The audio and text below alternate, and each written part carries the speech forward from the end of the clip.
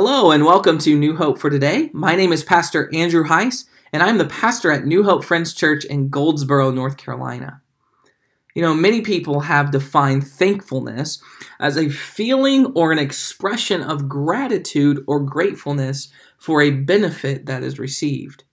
Now, I don't think that is all that thankfulness is. There's a lot more that thankfulness entails. But if you think about the main way that you express thankfulness in your life, it normally is tied to a benefit that is received.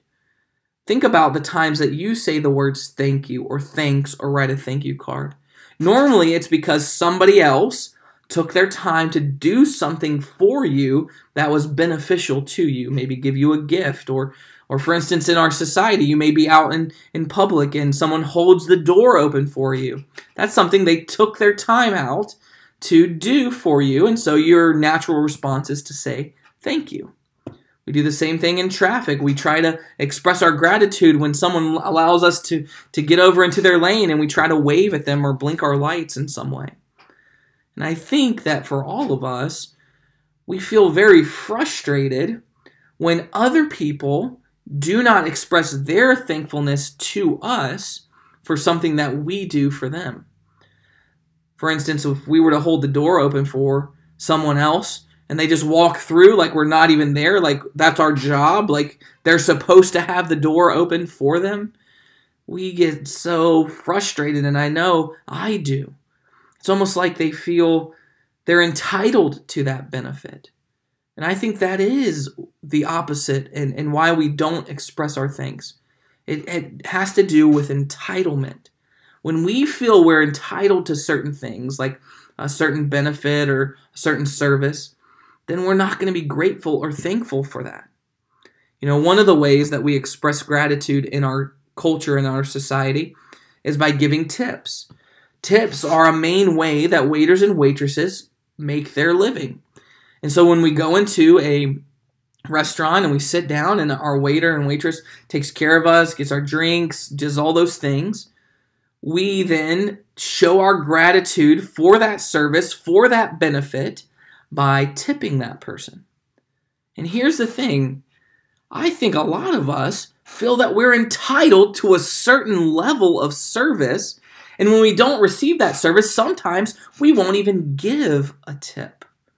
Now, I think that's a very poor way to be, but when we tie our thankfulness only to benefits, then we can become, when we feel entitled to that benefit, we can become very ungrateful. And I think we do this all the time with God's benefits. We overlook the fact that we don't deserve any of them. And if we were to really think about all the things that God has done to benefit us, I mean, that He's created us. He's given us the very breath that we breathe. We get to live another day. He's given us salvation through Jesus Christ because of His shed blood. He's given us so many benefits. And yet I think we get so used to the things that God does that we forget and we become entitled to them. You know, one person that wasn't entitled was the psalmist when he wrote Psalm 145. And he knew that many times we should tie our thankfulness to the benefits. But if we were to think about the benefits of God, we would never stop saying thank you. Think about this. It says, I will extol you, my God and my King, and bless your name forever and ever. Every day I will bless you and praise your name forever and ever. Great is the Lord and greatly to be praised. His greatness is unsearchable. One generation shall commend your works to another and shall declare your mighty acts. On the glorious splendor of your majesty and on your wondrous works I will meditate. They shall speak of the might of your awesome deeds, and I will declare your greatness. They shall pour forth your fame, the fame of your abundant goodness. It shall sing aloud of your righteousness.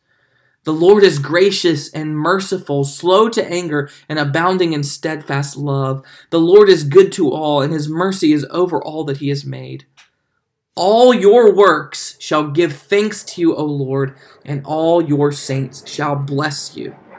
You see, he talks about how we should always and every single day be thanking God for the benefits that he's done for us. Today, have you overlooked the things that God has done for you? And have you said today, thank you? Thank you, God, for giving me another day. Thank you, God, for the things that you've blessed me with. Thank you, God, for saving my soul. Have you expressed your gratitude to God today for his benefits? Or are you so entitled and feel like you deserve them that you're not even willing to give thanks? I pray that today you would give thanks to your God and join with all of his works and saints in giving him praise. New Hope for Today is a daily video devotional brought to you by Pastor Andrew Hise of New Hope Friends Church. New Hope Friends Church is located at 4451 U.S. Highway 70 East in Goldsboro, North Carolina. New Hope for Today. Strength for today. Hope for tomorrow.